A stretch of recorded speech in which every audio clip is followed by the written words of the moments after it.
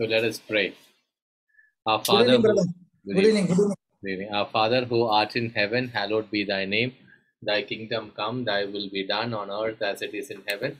Give us today our daily bread. Forgive us our trespasses as we forgive those who trespass against us. Lead us not into temptation, but deliver us from evil. Amen. Father, in your hands we place this evening. We thank you for bringing all of us together. Lord, as we come together, Lord, we pray, we pray that you may open our hearts to your truth. Lord, we come with the attitude of little children who wanted to learn, who probably do not know anything. But Lord, as we sit in your presence to learn your word, we thank you for opening our hearts to your truth. Lord, you have blessed each one of us, Lord, with your grace, as your word says. And thank you, Lord, for allowing this grace to move powerfully in each one of our hearts in our lives. Lord, areas where we are ignorant, we ask you sorry, and we also seek your mercy upon our lives as your word that we hear may break all the strongholds, negative strongholds, and through your word let this word stronghold of your word may be built in our lives, that we may lead a victorious life. And we also wanted to thank, especially, Lord, we wanted to thank and pray especially for Brother Johnson, for his availability and for his commitment to this group, and also for all the people who are praying for us, and also the priests who are blessing us. We also wanted to especially remember, Lord, that the leadership of the church, for Francis and all the cardinals and bishops and the priests who've dedicated their lives, Lord, for your kingdom. And we pray that they may all be inspired by your word and may lead your folk in the right direction. In Jesus' name we pray. Amen. Amen. Good evening, brother. Good evening. So it's agape love. Yeah. Yes. Praise God. Yes. Praise God. So let's go and see what Jesus is, how Jesus is operating in agape love. Yeah. And then we have to imitate Jesus. Yeah. So let's go to the Catechism 609. Somebody, Marita has got that? Yeah, she's got. Today I told her to be ready. Yeah. Sure. Just increase the font, Baba, little. If you can just increase the font a little. Yeah. No. Yeah. I can read it, brother. That's not a problem. I want everybody to read, no, brother? Yeah. Okay. Yeah. By embracing in his human heart the Father's love for men, Jesus loved them to the end. For greater love has no man than this, that a man lay down his life for his friends.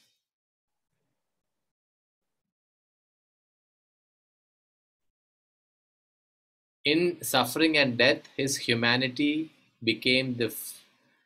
Let it be, Marita. Let it be, Marita, let it be like this, because otherwise it goes out of the screen. In suffering and death, his humanity became the free and perfect instrument of his divine love, which desires the salvation of men. Indeed, out of love for his Father and for men, whom the Father wants to save, Jesus freely accepted his passion and death. No one takes my life from me, but I lay it down of my own accord. Hence the sovereign freedom of God's Son as he went out to his death. Praise God. The first line is saying, by embracing in his human heart the Father's love for man. Yeah.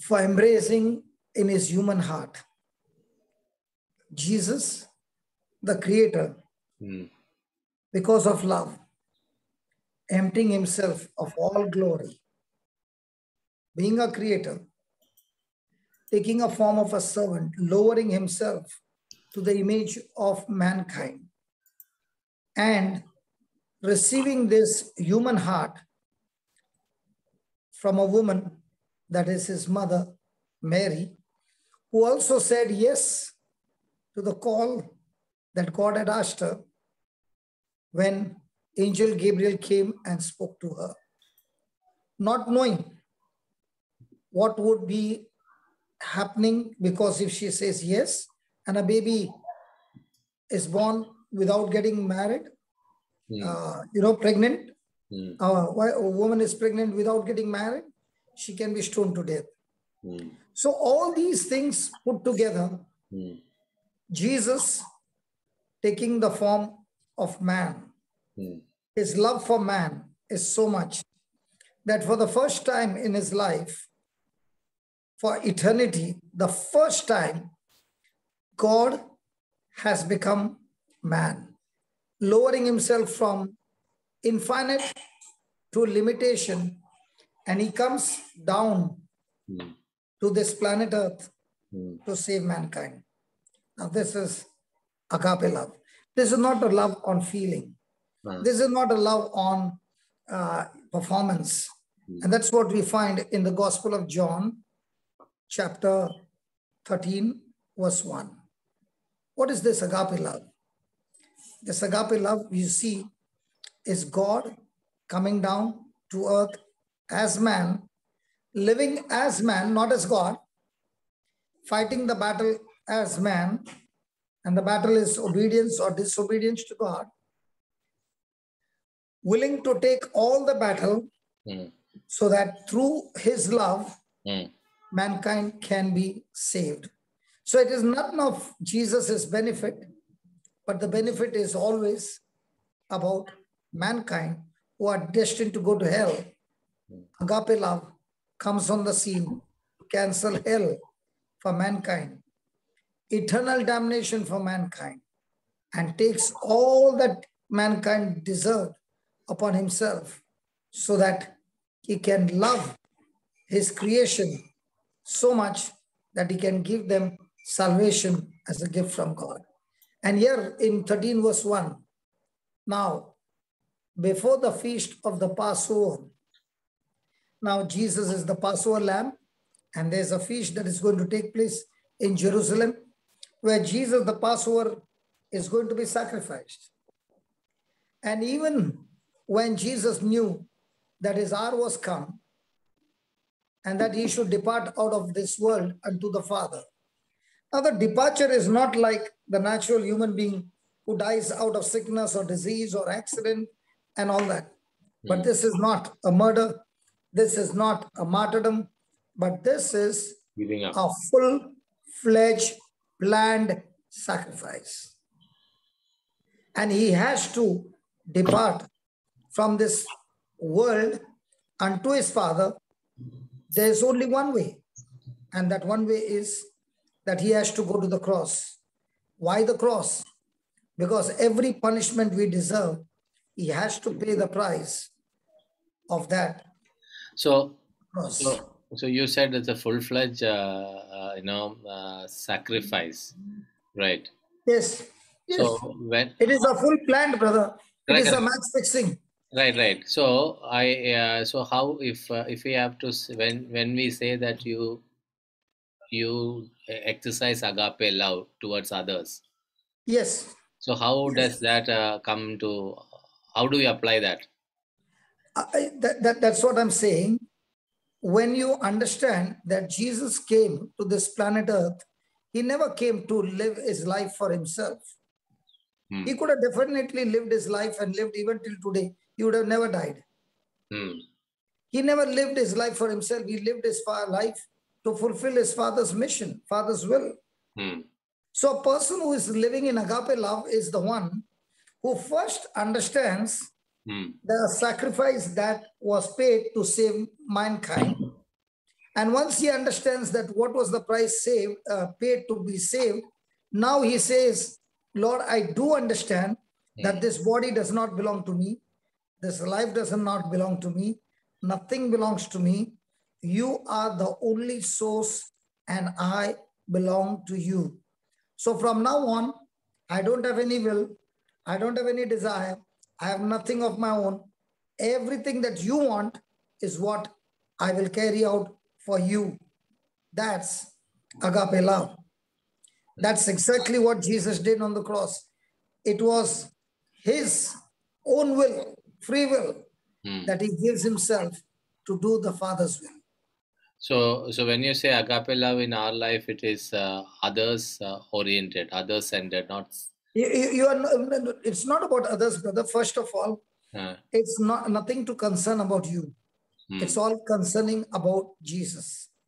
Okay, okay. It means all this time I've been living my life, but now I'm no longer living my life.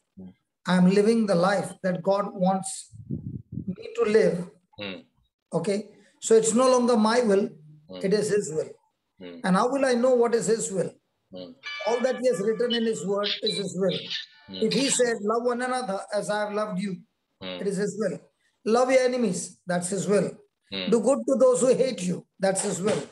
Bless those who curse you, that's His will. Pray for those who persecute you, that's His will. Forgive a person 70 times 7, that's His will. Speak to the mountain, that's His will. So anything and everything that God has declared in His written word is His will. And now it's no longer what I will, but it is all about what He wills. So now the life that we live is no longer ours, it is of God. And that's exactly what happened. If you look at the life of the fishermen, they always wanted to have a great life, a great position, and all that. But when they really understood the sacrifice of Jesus and the resurrection, after that, you don't find them interested in the title, interested in the office, interested in the position. They are more interested in how can they use their very breath for the kingdom of God. They are not scared of death. They are not scared of the family. They are not scared of losing anything because their mind is full focused on the things which are spiritual and nothing to do with the world. Because everything in the world is corrupting. Only things that is incorruptible are things of the kingdom of heaven.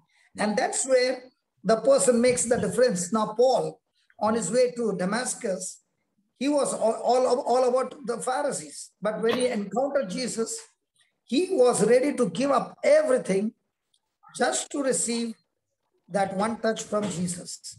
And that is agape love. Agape love is not what I want. Agape love is what God wants me to carry out for Him. What is God's mission for me? What is God's purpose for me? What is God's assignment for me? And that's why Paul is saying, hey, listen, I no longer live. As for me, I've been crucified with Christ. I no longer live. The life that I live is not my own. It is Christ who lives in me. And Christ who lives in me uses my body where I have no free will now.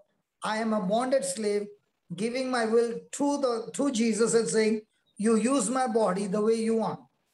I am willing to give my body totally and completely trusting you for your kingdom, for you. Now that is agape love. That's why agape love has got nothing to do with emotions or feelings or desires. It is all about performance. It's all about doing what has been called to be done. And that's why you see, look at the first line, he says, just go to the CCC again, and then we'll come back over here. Jude, Baba.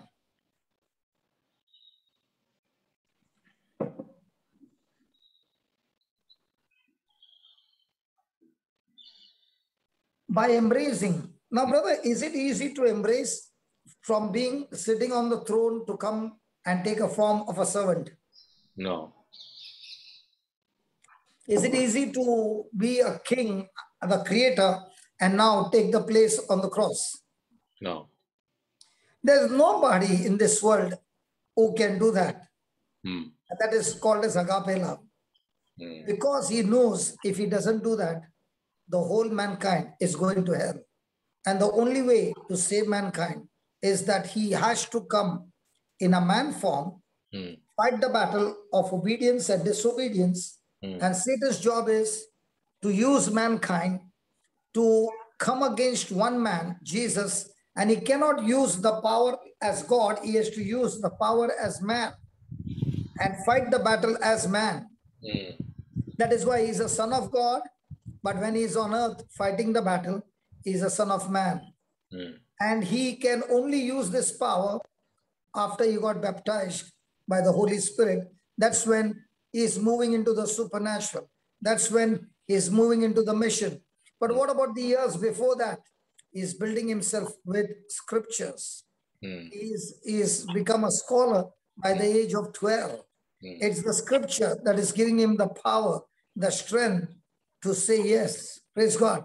So by embracing in his human heart, that's a big miracle. That God, now is there any advantage for man, for God to get mankind? No, man was totally in corruption. There's nothing good in man. And yet his love came after this man. And this heart, human heart, is filled with the Father's love for man. And that's why the Bible says God so loved the world that he gave. So whenever you say agape love, it's not about what you're going to get. It's about what is the price that you're willing to give to save the other person with no benefit of your own. That's God kind of love. We who live in this world, we are being trained to live on human love, which is a self-centered, selfish, two-sided performance love. And as long as a person is living on human love, that person can never, ever experience joy and peace because it's temporary. Because it's based on things seen. And as long as things seen are not eternal. They are changing all the way time, and they are corrupted all the time, and they are passing all the time, and they are dying all the time. It is temporary. So a person whose life is based on temporary, his emotions will be also temporary. His belief also will be temporary. But a person whose life is governed by eternal things, which is the word of God, which is the treasures of God. Now the person is moving from the natural to the supernatural. And that is why he says the Father's love for man. You know, when you read that God so loved the world, you know, when you read that word, the world, we just say the world means we, the world. You know what? The Lord gave me an example. If you take 20 worst world dangerous criminals, you can't even imagine what they can imagine. You took only 20. I'm not talking about the whole human race, only 20. And there you sent one of your family member who is a lady, might be your spouse or might be your daughter. And you send that person into that room where these 20 are there. What do you think these 20 will do? They will harm. Harm to what limit, brother? Yeah, any limit. It can be. Now understand this. When God is sending his son, he's sending his son to this world where there is not one righteous. Everybody is complete evil. The forces of darkness, the full kingdom of darkness against one man. I can say when we have that lens and we keep it on in the sun and we make it very narrow, the paper starts burning. You know that light? Right. Now imagine the whole force of corruption narrowing down to one person. So you can imagine what kind of power that is coming against him. And all that the devil wants is one thing, just one thing. Just once. Jesus should doubt his Father or speak unbelief or commit sin. That's all. But look at the Father's confidence on his Son and the Son's confidence on the Father and the Holy Ghost working together, that he comes to this planet Earth to save mankind. And let me tell you, brother, If a person meditates on this, what is scripture, this kind of love has been poured into our heart. And the love that we are using is a superficial love, not the true God kind of love. And that's why our life is governed by peace, the next moment into pieces, and then again into peace, and then again into pieces. Whereas when you look at those who are operating in agape love, whether St. Paul is in the prison, whether he's being whipped, whether Stephen is being stoned, all these people, they had no agenda of their own. They had only one agenda, to operate in love, and love to the extent that the very ones who are picking up stones to beat is able to say, Father, please do not hold a sin against them. And when that agape love was poured, Saul, who was standing there, got that seed in him, and he encountered Jesus and got converted. So a person who is operating in agape love every day of his life is not natural. It is supernatural. He has no agenda. He has only one thing: God's purpose, God's kingdom. Every breath is for my God, nothing for me at all. Now that's agape love. And this kind of love has been poured into a heart. Through the Holy Spirit. And that is what in Gospel of John 13:1, just put that again, Baba.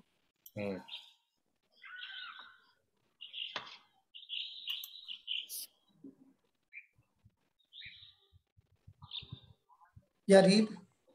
Now, before the feast of the Passover, when Jesus knew that his hour was come, that he should depart out of this world unto the Father, having loved his own which were in the world, he loved them unto the end. Now, he is there sitting, Judas is sitting there, Peter is sitting there, all the other apostles are sitting there, and he knows within few hours, Judas is going to betray him, Peter is going to deny him, and all his friends who are with him are all going to run for their life out of fear. He knows it. Having known all this, what is Jesus' response to their action? Love. Now, did Jesus love based on their performance? No. Did Jesus still continue to love them? Yes. That night? Yes. Did he taunt them? No. Did he instigate them? No. Did he plead with them? No. Because for Jesus, nobody in this world matters first. The first person that matters to him is my Father and my Father's will. And from my Father, I receive love, because everybody will leave me and go, but I'm not alone. My Father is with me. Now, brother, this kind of love has been poured into a heart, and it is inside of each one of us. That means you can imagine the potential which is in us, which is not yet touched.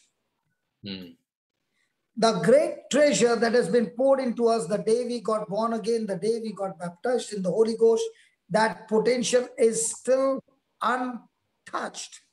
And the life that we are now living on this earth, which we call as a Christian, is that we have not even touched that agape love. We have all been living a human love, and faith works through agape love and not through human performance. So you see, so what is my battle every day? My battle every day is to learn to renew my mind, to grow up, to practice this kind of love. And when you practice this kind of love, what is beautiful about this kind of love? It does not matter how the other person treats you. What matters is how you treat the other person. So the performance is not on others at all. The performance is your reply to their performance is agape love. And the more and more you live that life, the more and more you tap into the potential which is in you, which is extremely supernatural.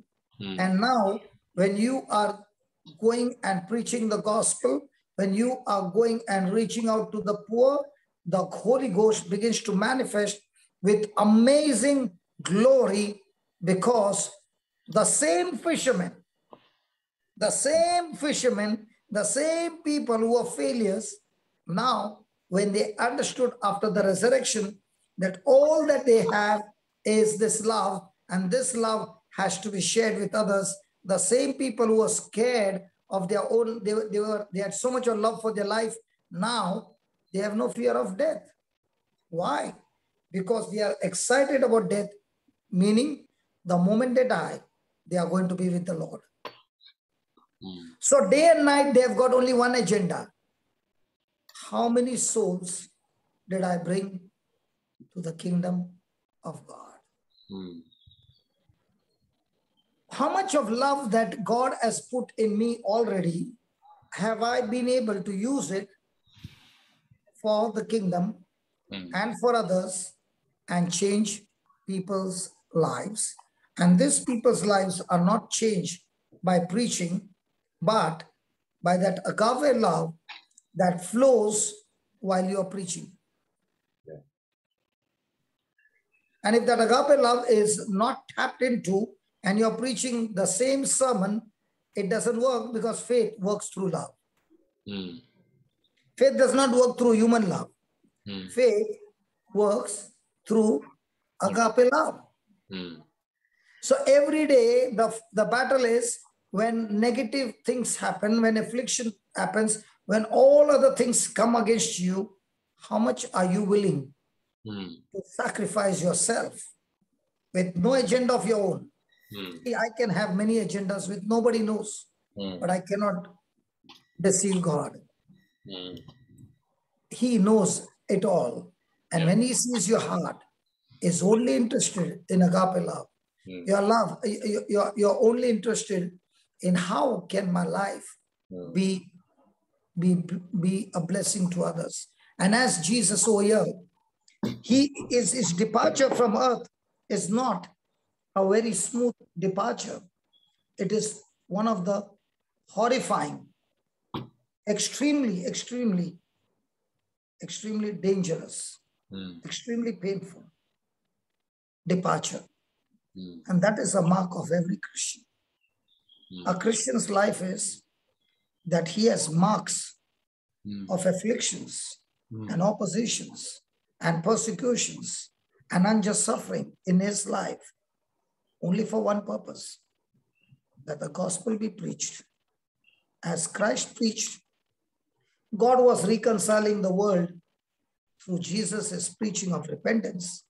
Today, the same God is using us and given us the ministry of reconciliation, that we also go around telling the people of this world to repent. And that repentance will come based on the level of agape that I operate in. Because when you operate in agape, the potential which is there inside is extremely supernatural. That's why on the first day of Pentecost, when Peter opened his mouth and spoke, the hearts were pricked and lives were changed. Now the question is, we have been given the same power, but when something comes against us, do we quickly activate love, or do we quickly activate bitterness? And when we activate bitterness, faith has got short-circuited, because faith works through love. Everything in the kingdom of God operates through love. So the real challenge every day is not how much will my spouse change, but the real challenge is how much will I change to love my spouse irrespective of how he treats me. That's agape. Now somebody will say, how is it possible? It is possible only when you have the true knowledge of God. It is never possible when you are ignorant. It is never possible if your mind is not renewed to the word of God. And that's why the Bible says, do not be conformed to this world, but be you transformed. How? By the renewing of your mind. How do you renew your mind? You renew your mind to the truths, to the teachings of Jesus. And when you do that, now your body is loaded with agape.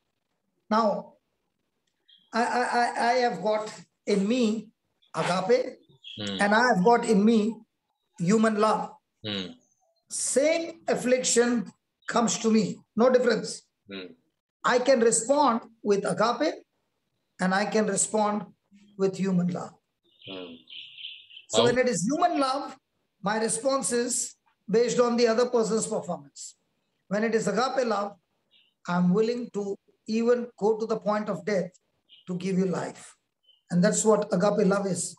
Unless a grain of wheat falls into the ground, that falling into the ground is a deliberate fall to go into the soil. Because if it doesn't fall, it lives by itself. So falling into the ground is so very important. In the same way, my life falling into the ground where I die to myself is extremely important, because if only it dies, then only it sprouts and brings forth 100-fold. So you are saying that in our life, in us, there is agape love and human love, and Yes. and Yes. Yes. you can keep switching. Yeah, Yes. you can keep switching between. I'll prove it to you. Go to Romans chapter 5, verse 1.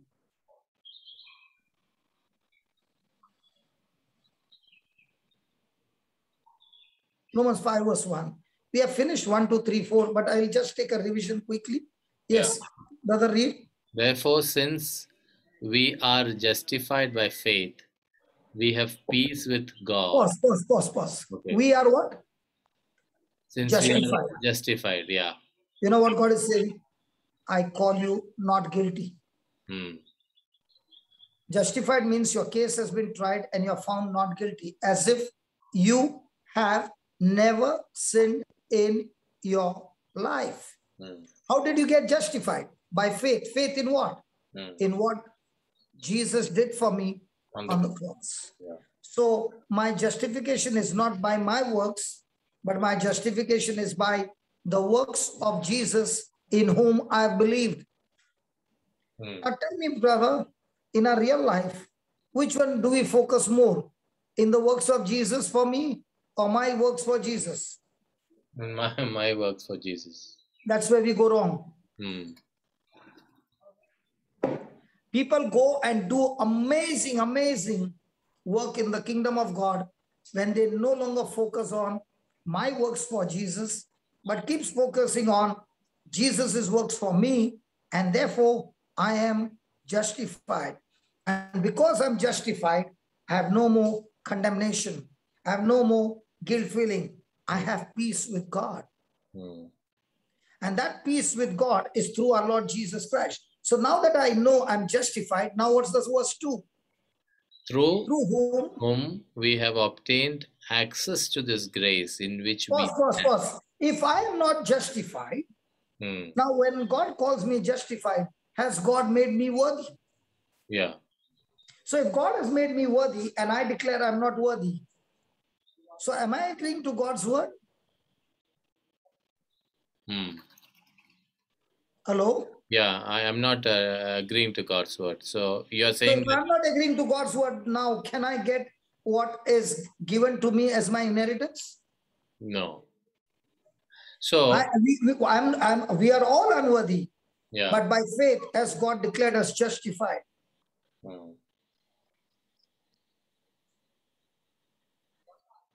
So this prodigal son's return, no? Prodigal son's return, when he came and told the father, Father, I'm not even worthy to be called your son. Treat me as a Correct, king. correct, correct, So that unworthiness, unworthy expression of prodigal son. correct. What? So did he remain unworthy all his life? No. Or did the father made him worthy by putting a robe of righteousness on him? Okay, okay. See, if the son remains unworthy, he is not even qualified to be a son. He will live like a servant then. Worse than a servant. He is a thief. Yeah, right. But the father qualified him and gave him the robe of righteousness. Right. He Yes. gave him the authority ring. Yeah. He gave him sandals on his feet. Yeah. He gave him the title of sonship. Yeah. So in the same way, through Jesus, we have obtained what? Access to this grace. Now, what is grace? Grace is not given to a person who is qualified. Grace is given to a person who is disqualified. Yeah, unqualified. Yeah. So now that I'm disqualified, has God qualified me to receive grace? Yes. So when a person has received grace, is he still failure or he has been passed because of the grace? He's been passed. So have I passed because of the grace? Yes. So now that I've passed because of the grace, do I stand praising and rejoicing and dancing and celebrating? Yes. Now see what he says. We boast in a hope of sharing the glory of God. You know, God is not only that. He's saying, he has restored in me so much that when I open my mouth and speak, having seen my past, I don't qualify to open my mouth and any signs and wonders to take place. But because of what Jesus did for me, God is glorified through my body, through my life. I don't know about anybody. I get excited because the Creator comes and confirms what I'm speaking from the Word of God with accompanying signs and wonders, just like that. The Spirit bears witness to my spirit that what is declared in His Word, when I believe it and I speak it, His Spirit confirms the Word with accompanying signs and wonders according to Mark 16:20. That excites me daily. Now, this is the plus side. Now, let us see the minus side. Look at verse 3. And just look at verse 3. And not only that. Now, this is what agape love is. Now, look at verse 3. Okay. And not only that, but we also boast in our sufferings. Now we also boast in our suffering. Hold on. We also boast in our sufferings. Now, for no reason, Paul is being arrested. Peter is being arrested because they are preaching. They are not criminals. Yeah. They are doing something good. But the ones who are jealous have given wrong witness, and they want these people to be dead. Now, when there is an unjust suffering, and they are going to be punished, they are going to be whipped, they are going to be tortured. Now, do you find these people in the midst of suffering accusing them, cursing them, or extreme agape love flowing from them? Extreme agape love flowing through them. So are they tapping into that agape love which has been poured into them? Yeah. Yes. So in the midst of suffering, are they becoming more and more rich in their spirituality? Yes. Yes. But at the same time, when they are operating in agape love, are they becoming more and more poor in the spirit? Yeah. Yes. Because when a person is rich in the spirit is pride. A person who is poor in spirit is humble. Yeah. So he is becoming poor in spirit, but extremely, extremely high in virtues of spirituality. And where did he learn this? He learned it in the midst of suffering. Because in the midst of suffering, there are two choices. Either I do it God's way or I do it world's way. If I do it world's way, I end up operating in the flesh. If I do it God's way, I learn things that I never knew before. So it is to operate in love, in agape love. You said it happens through the knowledge of God, Yes, right? That is the only way you can increase in the love of God, right? absolutely. Others, you won't know what is right and what is wrong. Yeah. So all these people who have experienced or rather displayed, All the saints, brother, all the saints know. yeah, All they the grew in saints, the knowledge of God. they have got such a knowledge. See, they have got such revelation, such understanding Hmm. that even if somebody has to chop off the head, they Hmm. will still say, Father, forgive him. Please do not hold this sin against them. Hmm. Because they know that every drop of blood Hmm. flowing from agape love Hmm. is destroying the work of Satan. Hmm. The person who is having extreme intimacy with God Yeah. will have extreme relationship on the horizontal side. Hmm. If your vertical relationship is weak, Hmm. it will show up in your horizontal line. Hmm. See, if your horizontal line is bitterness and jealousy, it Hmm. is a proof Hmm. that you are not walking in obedience to God.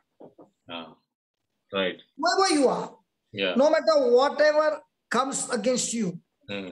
the moment you are in agape love, you are submitting to God and saying, God, what do you want me to do? You Yeah. want me to run away from here? Hmm. Or you want me to die? You Hmm. want me to do something? Whatever you want, you give me the instruction. I'm ready to do. But God will never give a person an instruction Hmm. that will go against love. Hmm. That is beautiful, brother. So this knowledge of God is the key if you wanted to grow in agape love. And knowledge of God is one thing, Hmm. and experience is second thing. Hmm. So when you go through first suffering, Hmm. you did not know how it works. Yeah. So you did what the word of God says from Hmm. the Bible, Hmm. and you got an experience. Hmm. Second time you did the same. Hmm. Third time, again you did the same. Now you know what you got? Hmm. Quoting after quoting after quoting of the truth. Hmm. Now you have become like a brick that is put in the furnace and the brick is hardened. The clay, Hmm. the clay has to be put in the furnace to become a brick. Hmm. In the same way, now you are a Christian who has gone into the furnace and come out as a true Christian loaded with agape love. Hmm. So suffering is extremely profitable when you use it in God's way. Extreme suffering is extremely a disaster when you use it the devil's way. Hmm. Hmm. That is So, beautiful. so with suffering comes what? Knowing that suffering produces what? Endurance. Endurance. Means a person who is enduring irritates the devil so much that the devil goes crazy. And that is what happened with Satan when it came to Jesus. No matter how much it instigated Jesus to get into disobedience, Jesus endured it all with joy. He did not endure it with frustration. He endured it with joy. And Satan goes crazy. It goes into confusion if a person has got joy. Hmm. Because when a person has got joy and peace, the mind is at rest. That means the mind is only focused on what God says, is not focused on the circumstances, is not focused on this, is not focused on that. He's not even interested in his own life. He's only interested in what God said. You know, why do we do all the blunders? Because we are loving our life too much. Hmm. And that's why Jesus said, the one who loves his life will surely lose it. And the one who loses his life for my sake will find life. Means what? When I lose my selfish life or self-centered life, I now discover God kind of life that Jesus came to give in abundance. So every day the challenge is, how quickly am I willing to die to my life? And how quickly am I willing to renew my mind to learn to love? And this learning to love is not a feeling, it's not an emotion, it is my choice. And that is why in the midst of suffering, there is endurance. Endurance in what? With one passion. Just one passion. This is what I've called to do, And I'm not getting involved in anything in this world. I've got nothing to do. I've got only one job to do. And that one job I'm going to do to the best, not looking at any of my benefits. It doesn't mean somebody calls me a fool, somebody calls me a crook, somebody calls this, somebody calls that. It does not matter. Why?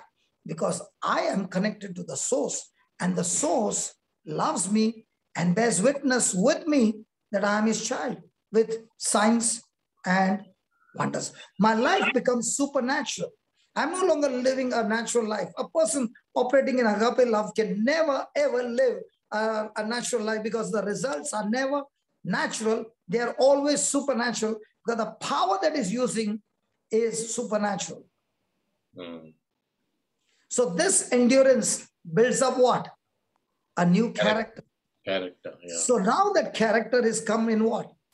With all that squeezing, with all that opposition. And now that character is getting developed because the person is doing exactly what the word of God is doing. And now when the character is building up more and more, the word of God has become flesh in this person.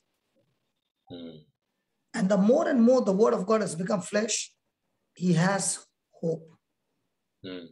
God gives him hope. And that hope does not disappoint that person. That hope is what keeps him as an anchor to his soul, that he is never disappointed with all that he sees. His hope is that I am going to go to the finishing line because God loves me. So he has poured his love in me. Look at that. Look at that. Fifth verse. Yeah. Because God's love has been poured into our hearts through the Holy Spirit that has been given to us. So this, you know what's the biggest problem, brother? Ah. This love has no emotions. This love has no feelings. This love cannot be sensed by your senses. But this love exists in your heart. And the only way to operate this love is in 1 John 2:5. When before going there, this hope which you mentioned, so yes, if it is in the last of the chain of suffering produces endurance, produces character, produces hope. So this hope comes only at the last part of the chain. The hope of finishing your mission. Okay. Your hope becomes extra. Now, brother, I'll let you know. When I started my journey, do you think I started my journey to do what I'm doing today? No. No. I came because I wanted to be healed. Yeah. Okay. I got healed. Then I wanted to be blessed. I got blessed. After I got blessed, after I got healed, then came, I want to live for Christ. Now, when I came on to that, I want to live for Christ, that agape love showed me so much of treasures of heaven that the treasure of this world became extremely useless. Brother, again and again, I want to tell you, if you listen to me, let me tell you again. Out of all that I receive from God, 97% is given back to the kingdom of God. And the reason I put that is because I don't have any expenses. Yeah. Now, when I don't have my own agenda, but I've got only agenda of the kingdom of God. Now, when I don't expect anything for myself, but I'm expecting all in the kingdom of God, what's my hope? My hope is that before I run out of time, I have to finish the mission and the assignment that God has given me. And before I reach the finishing line, I have to raise up so many warriors who will be doing the work that I'm doing. Yeah. Because if I make them slaves of myself, I failed miserably. Yeah. But if I have trained them that they can chase God and they also become warriors with a hope that does not disappoint them, I have raised up ambassadors in different continents of the world, and they are doing the same what I'm doing. Yeah. Right. And that hope does not disappoint me, because I can see it's taking shape every day. Every day it's taking shape. If you tell me, Are the resources there? No, but that hope is there. Now, because of that hope, I'm going in different direction. I'm going to the Adivasis. I'm going to the street. I'm going to the Africa. I'm going here. I'm going. And the channel which is already set up, I'm giving it to somebody else to run and saying, you do this job because I don't have time to be here. So now you look after this, what God has given us, and you raise it up to the next level, and you raise up some warriors now. By the time I go and find a new place where the gospel is not preached. Yeah. So how can we not take God's love for granted? Sorry? How can we not take God's love for granted? Because this love cannot be felt, no, brother. This love has got no feeling. This love can be tasted only when you die. Okay, let's put it this way. I've got a wall here. I do not know what's on the other side of the wall. Right. Correct? Right. So God says, if you are willing to die, I will show you what's on the other side.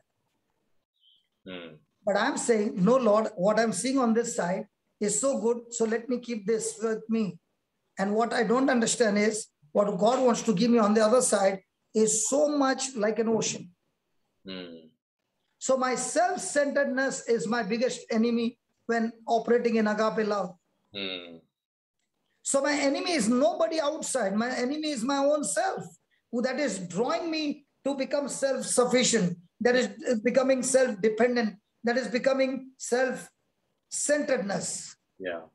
The day a person becomes self-sufficient, that's the dangerous moment in a person's life, because then he's no longer depending on God.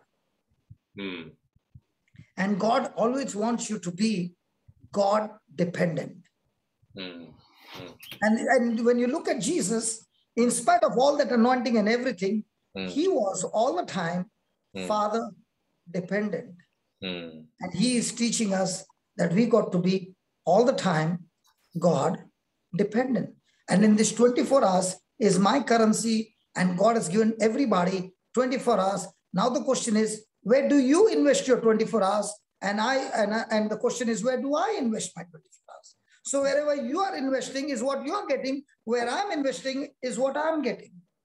So I cannot say, God, you did not bring your plan to pass. He said, I have given you the freedom to choose.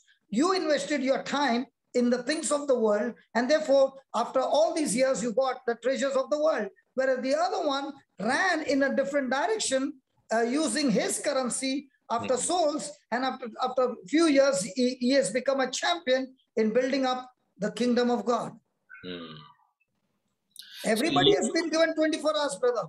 Yeah. And that is the currency where each one is going to make the investment. So if you find the treasures of heaven is very, very, very precious to you, then you are using your time in that direction. Right. Because the world wants you to use that currency in the world and keep you engaged in the world till you become 60 and you retire. And he has taken the best of your life to build up the treasures of this world. Just think about this. Just think for this. One priest makes a decision that I give my life to Jesus, and he uses his treasure to build the kingdom of God. Yeah. That one priest can touch millions. Why? Because he decided that I want to use this treasure for this purpose. Right. So everybody has been given the choice. Mm. And whole life is about, where am I searching for treasure? What is your treasure? I'm a businessman, man. I used to always count money. Yeah. And I had 7 factories, brother. I had tremendous business. And even now, my mind runs for business so quickly. But at the same time, now my mind is running for business for souls. So where am I using my currency? Sometimes people find me sleeping in the class. Yeah. I'm using my time. Might be I spend, say I preach for 2 hours, and in the 2 hours, 5 minutes, I must have spoken something when I was sleepy. Okay. But the next 150, whatever. 1 hour 55 minutes. Yes, I used it for God's kingdom. So what am I doing? I'm not allowing the grace of God to go wasted because it's going to bring profit somewhere. Yeah.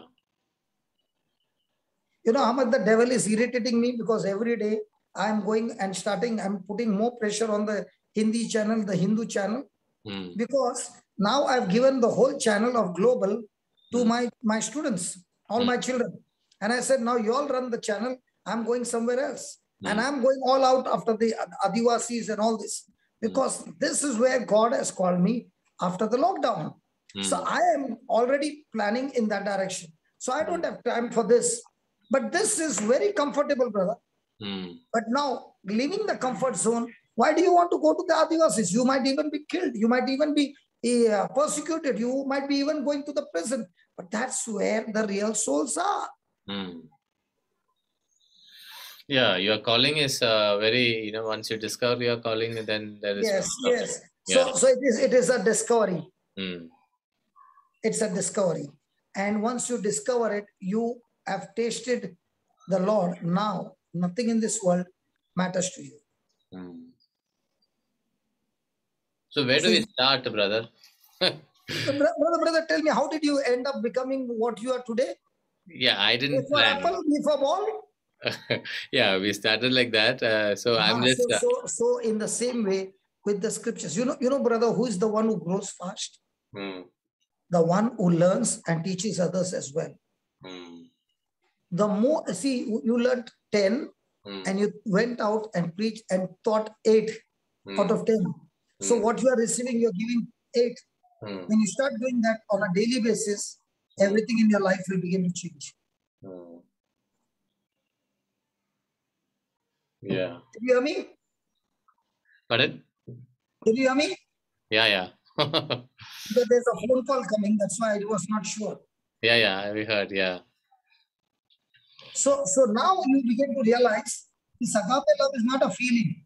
This agape love is going after God forcefully, deliberately, violently, on my own choice. Yeah. Huh? Yes. And you know, when it is agape love, no, brother, you don't have any interest of your time. You're not even interested what people call you, how much people love you or people don't love you. It doesn't matter, because your whole source is God loves me. The others are all channels. God is only the source. And when you understand that I am supposed to be connected to the source and not the channels, everything changes. God has to bring the channels. I'm not in search of the channels. I'm in search of the source. Yeah. Put that CCC. Brother, I got stuck to that first paragraph of CCC. I did not even go further. Yeah. If I just put that 609, brother, Jude.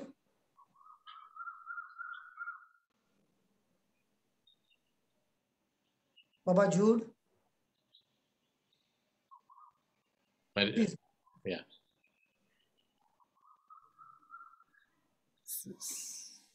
609 CCC.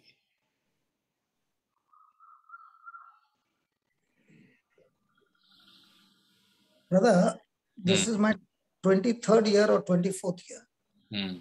23rd year or 24th year, if you ask me from morning till night, what do? I tell you this.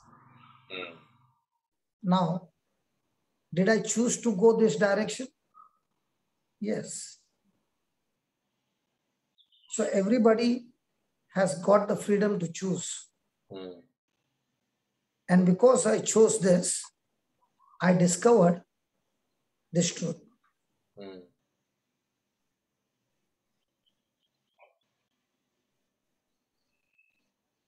Read that again. Jesus freely embraced the Father's redeeming love. By embracing in his human heart the Father's love for men, Jesus loved them to the end. Jesus loved them to the end. How much do we love to the end? or in between. When there's a friction, what happens to our love? Yeah, it goes off. And then he gives you the answer. For greater love has no man than this, that a man laid down his life for friends. So greater love is that person who, 1 minute, I'll just tell that person.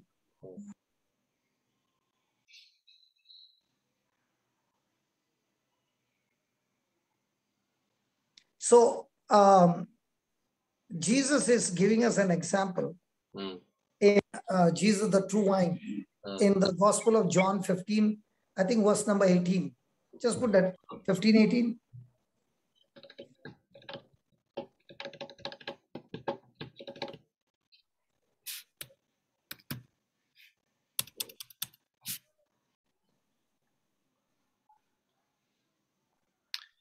If the No, world.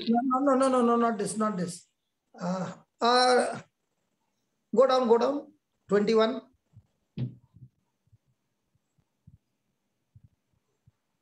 Where is it? Thank you, Jesus. Somewhere it is there in true wine. Just go up, just go up.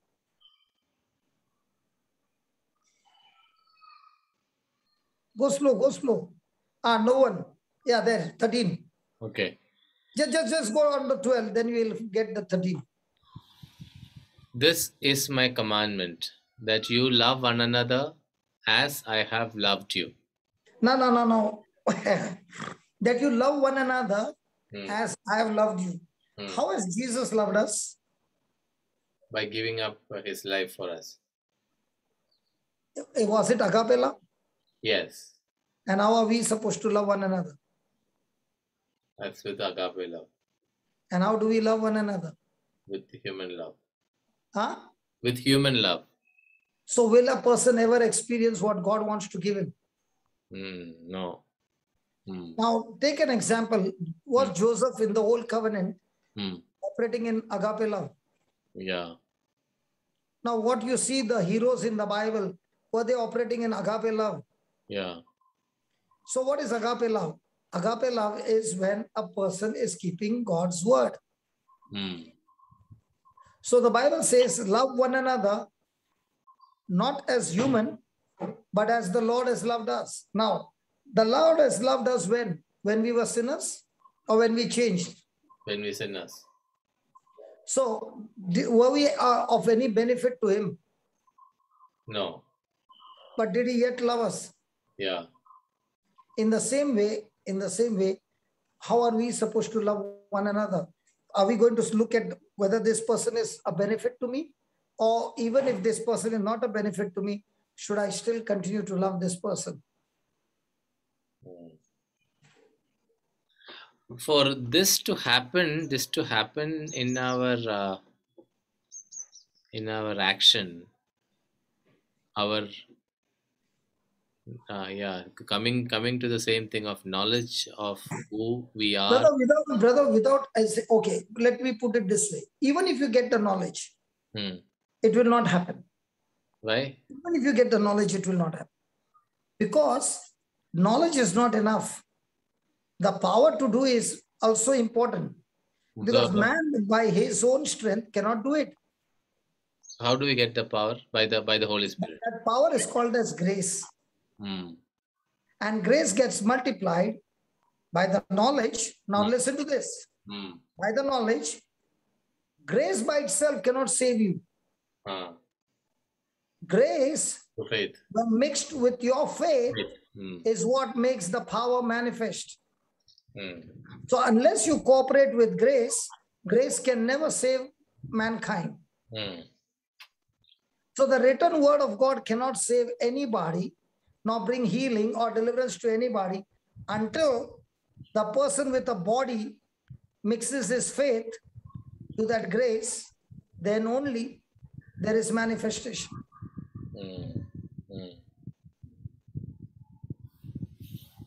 So when I begin to meditate on how much has God forgiven me, how much has God loved me, how much has God done so many things in me, then only I realized that what God has done in me is so much, and what God is asking me to do in somebody's life is nothing. When I began to realize, brother, if God had not to save me, I would have been in some mental hospital or I would have been dead. But because He saved me, because He healed me, because He empowered me, and He gave it to me everything free. Now what happens to me? I've received it free. Why should I charge to anybody? And that is why right from the beginning, I did not put any price tag on anything that God gave me. Yeah. Because I realized the price that He paid for me is beyond anybody, and nobody can repay Him. And if I got that from Him, that treasure, what is this treasure? Nothing. Yeah. So it is only when you understand what you have been given and what you now been given freely, now you are willing to give that same to others freely, not charging anything for what you have received. And what I have received freely, I have received it freely. And now He's saying, can you give that freely throughout the day and night? So in a day, how many? If you have to just count, I'm just asking for just for understanding purpose, not for anything else. How many times have you or do you fail in practice or doing agape love?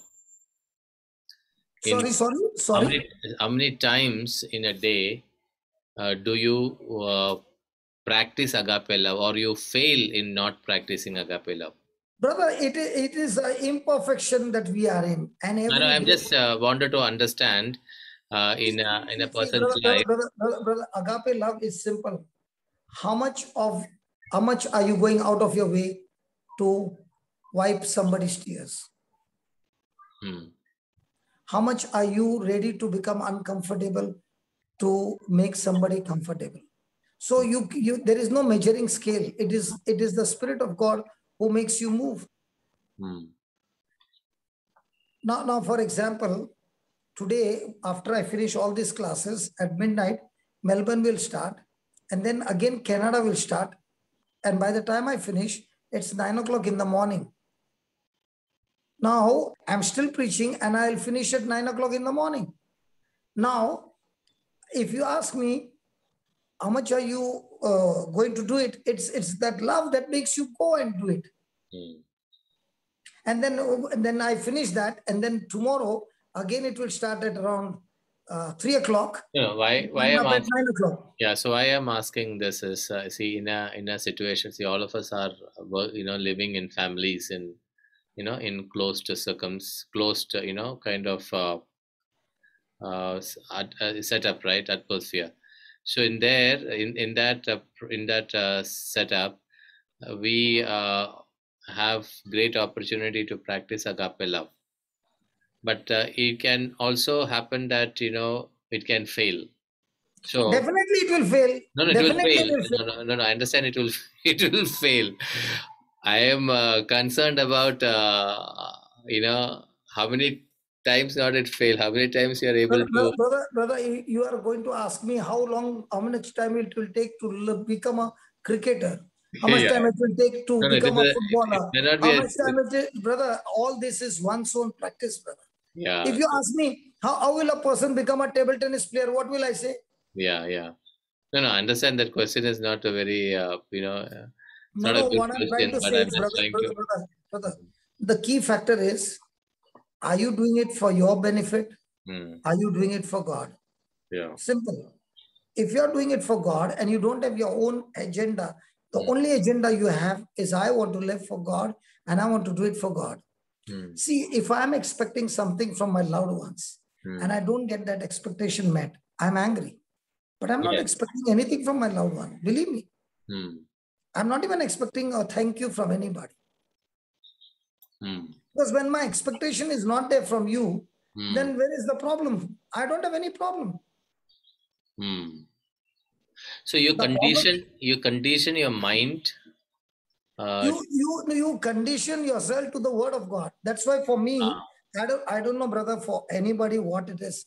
this word of God has changed my life. Right. I have not changed my life. Like somebody, I asked that somebody, he used to drink day and night. So I said, when did you stop drinking? He said, brother, honestly speaking, I've not yet stopped drinking. I said, I asked him, that means you're drinking now? He said, no, I have not stopped drinking. The alcohol has left me. I said, what do you mean by alcohol has left you? Brother, honestly speaking, I started studying the word of God. That alcohol left me. I have not yet left alcohol. So are you understanding what I'm saying? Yeah. When you are studying the word of God day and night, the love of God is so strongly flowing into your whole system that when the enemy comes, at once you are with a stronghold already built up in your system that I'm not going to react, I'm going to reply. So it is no longer tit for tat. It is now what you did to me, I'm going to pass this test by operating in love, by praying for you and doing something for you. So what is your assignment? The one who is coming to steal and destroy the love of God is the soul that God has given you as an assignment to win for the kingdom of God. Yeah. So it is just like, brother, it is just like a person coming and saying to you, Brother Jose, I love you with agape love, that actually speaking, I don't find any fault in you. So you mean to say, Jose, you don't have any faults? There are faults, but I can't see those faults, brother. I can only see an opportunity to love you even more than before. What now? Tell me, what do you see about Mother Teresa? Mother Teresa loved. Simple. She could see Jesus in everybody. So no matter who accused her, who spat on her, who did whatever they did, what was her response? Was it retaliation? Was it fight? No. And that can come with that fellowship with the Lord. It can never come with any other thing. So somebody is saying, so in this context, somebody is saying about you, okay, it is the anointing of God in Brother Johnson that he keeps speaking the word of God even in his sleep. Now, having said this, this anointing is equal for everyone, right? Yes. It is just like a cricketer who has practiced day and night to play cricket. So for me to practice this, did I have to give up everything? Yeah. So it is not actually give up everything. What is more precious to you, you have gone after it. Yeah. Now a person who is an athlete, for him that running that 100 kilometers, let's say, is more precious to him and is running every day 100 kilometers, okay? Yeah. Now somebody comes and says, Baba, you don't run 100 kilometers, man, you need some rest. Take care of yourself, man. What you're running 100 kilometers. Now his target is to get a medal for the country 100 meters. Now a person who has not run is coming and giving him advice and telling him what you're running 100 kilometers because he himself cannot run 1 kilometer. So for him, what will he see this man 100 kilometers running? He say, you will die, man, on the way. Why is he saying he will die? Because he'll die. But what about the person who has prepared his body, who has practiced his body to go for 100 kilometers? Yeah. Now, for example, I was swimming before in my young days. 5 kilometers every day I used to swim. Now, if you tell me, I will not be able to complete 100 meters. Why? I've left my practice. In the same way, your agape love is not that you practice once and you will complete it every day. No. Every day is your practice. And every day you have many people coming into your life to practice. Yeah. So these people who come against you are the real best people in your life who will train you and make you better person, better character, and promote you to the next level. If these people are not there, you have no promotion, brother. So when you look at somebody as an enemy, another person will look at as an opportunity to become better. Yeah. So for somebody, a problem is with a victim mindset. For a person who is a champion, a problem is, I'm going to learn something new this time. Thank you, Holy Spirit. Let's go and do it. And you're going to teach me something new. See? It's the way you look at it.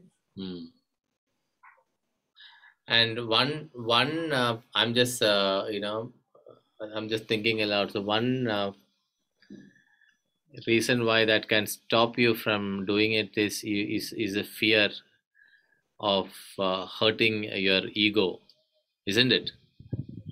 The biggest, our biggest enemy is pride. Self-centeredness is pride. When your self-centeredness dies, everything in your life becomes agape. Your biggest enemy is nobody else but yourself. Yeah. And the quicker you die to yourself, then there's no problem. Then you don't have any enemy. Yeah. Because yourself wants to satisfy with whatever is carnal. And once you crucify yourself, there's nothing to satisfy of carnal. Now you are satisfying everything in the spirit. Yeah. And that is why Jesus said, no one has greater love than this.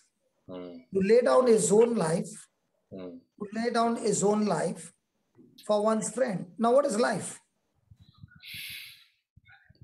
To lay down his own life. So what is life? What is life?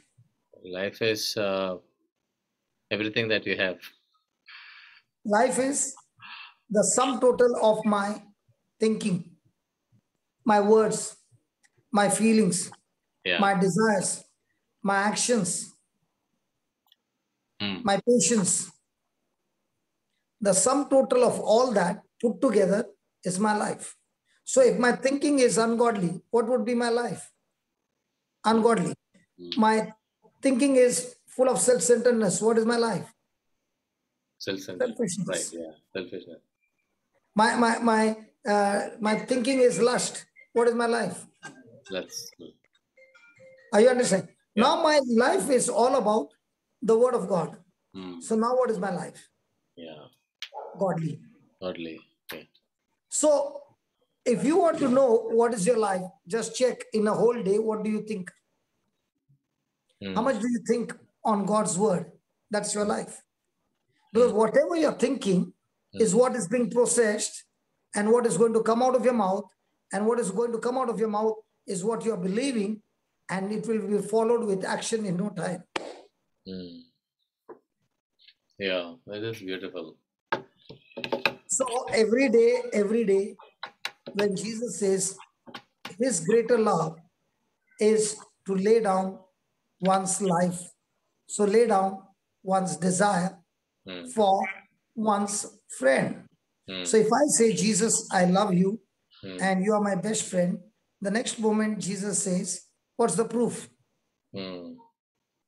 See, a human being is, you did this for me, that's why I love you. But look at Jesus. You did not do this for me, and yet I love you.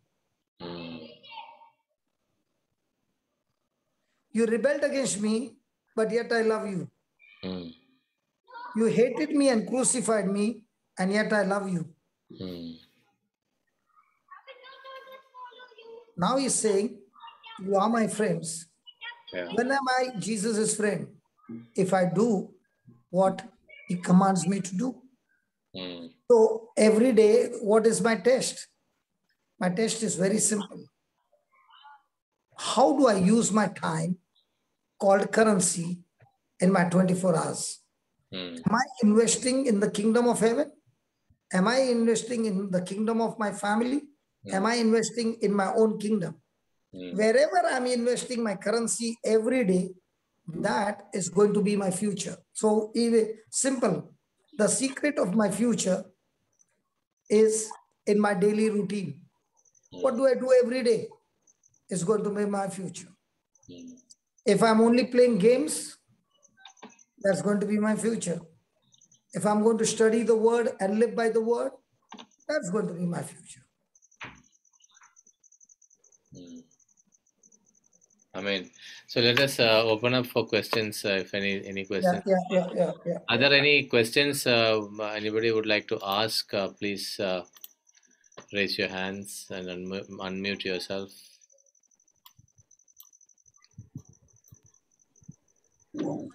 How many of us believe, brother, Romans 8:31? Just put that Romans 8:31 before somebody can ask, come and ask.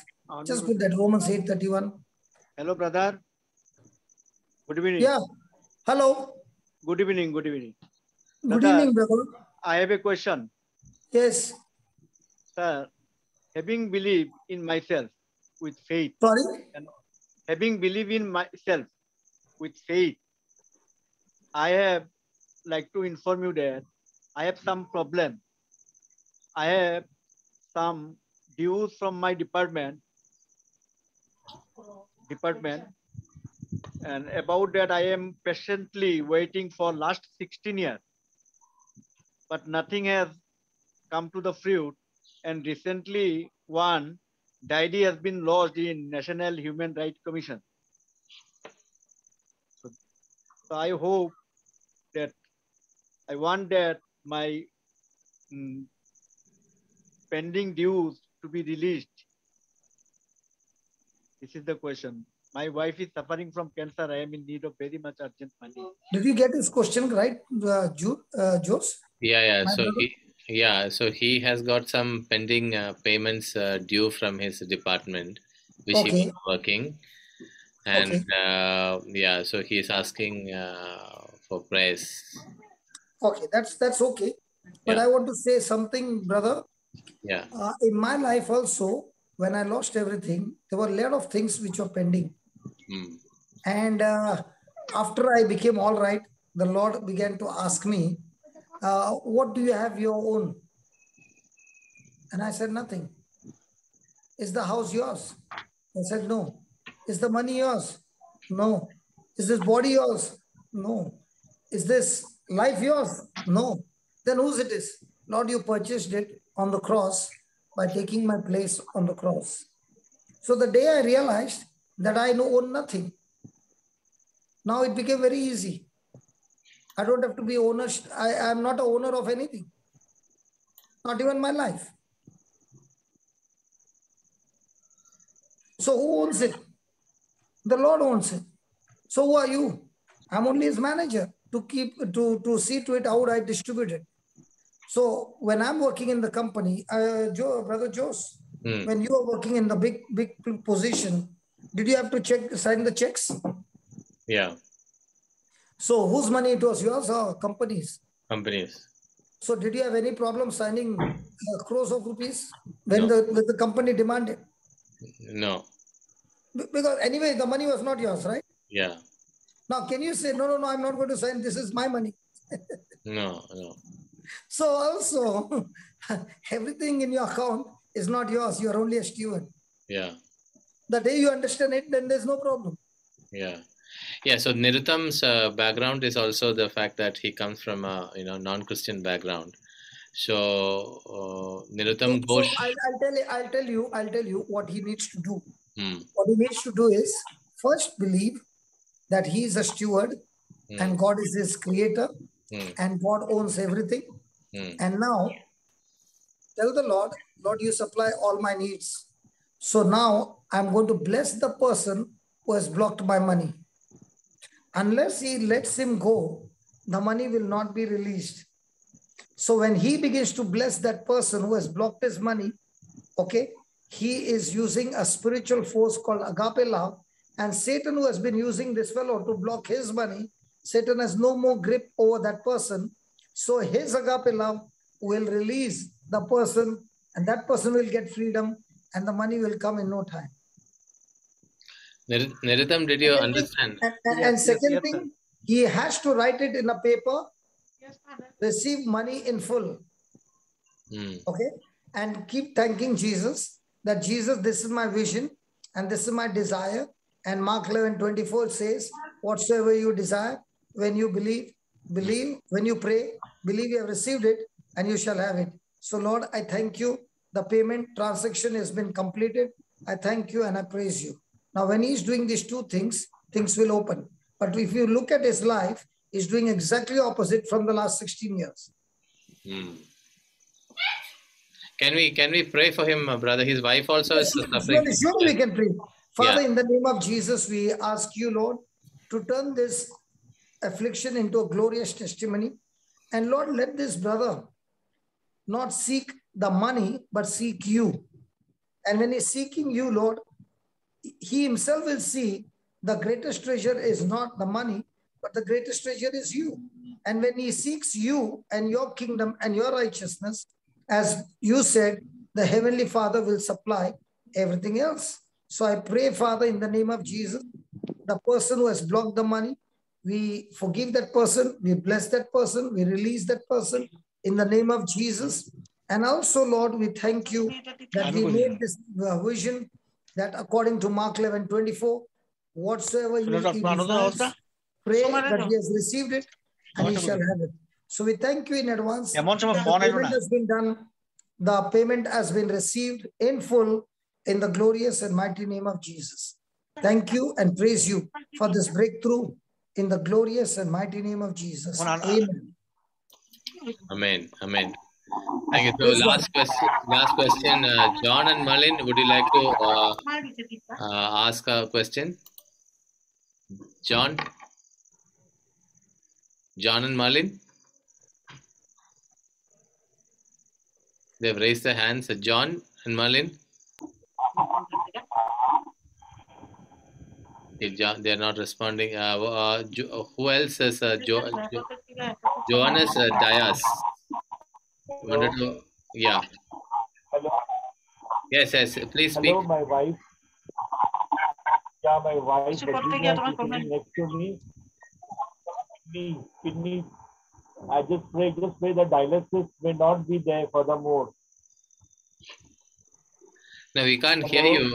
We cannot hear you properly, John. Hello, my wife is next to me and she is suffering from kidney related problems.